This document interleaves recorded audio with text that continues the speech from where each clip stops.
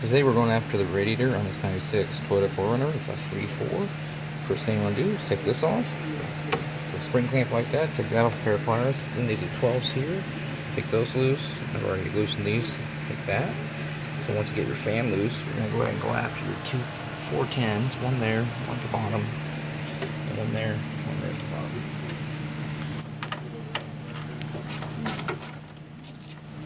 As you can see, you can leave your fan on, have some clearance, but in order to get the rest of the stuff off, you're going to have to come from the bottom and get your dustpan off to get that last clamp.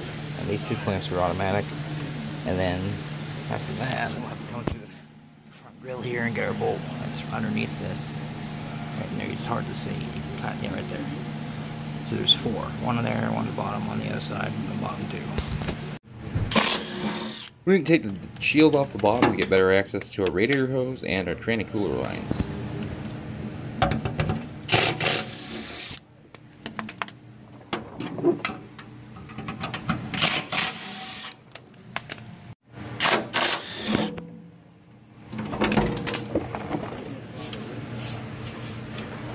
So, as you see, all my clamps are down. It's in here, right out. Work its way around.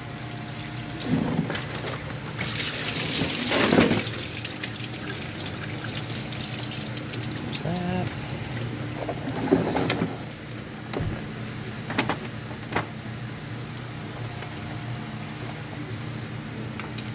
Alright, so now that we got everything loose down there, get those ready.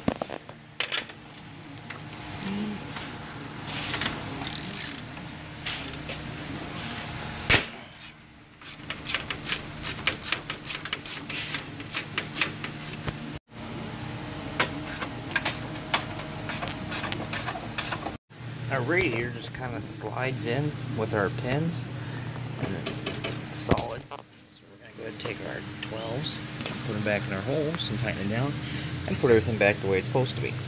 So as you can see, I'm underneath here. I've already put my hose clamp on. You want to make sure it's quite a ways behind where it's beveled out. So right here is great.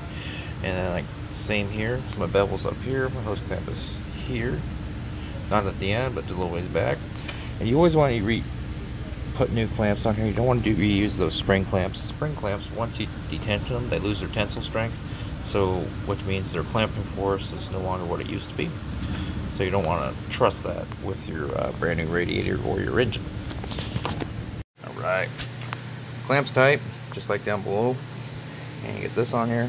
So I'm going to fill this 50-50, so 1 concentrated gallon of green, 1 concentrated gallon of water.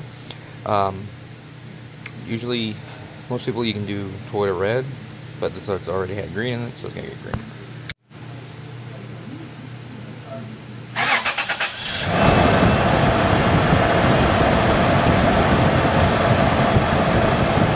That's how you do the radiator on your 96 Toyota Tacoma and Toyota 4Runner. This is on a 4Runner. Two things. You want to put coolant in it, start it, let it run.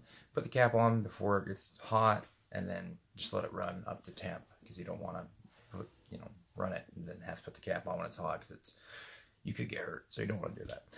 So you want to, the radiator can be 2 different sizes. There's a petcock that comes out like this for the reservoir overflow bottle, and one that goes like this. That's how you know which radiator you have, because that's how I found out. Also, if you have the wrong radiator, it won't go into the hole, so vice versa. So if you have any questions, give me a comment down below, give me a like, give me a subscribe. First time coming across one of my videos, this is what I do. I just fix things and try to show what I do. So thanks for watching. Have a good one.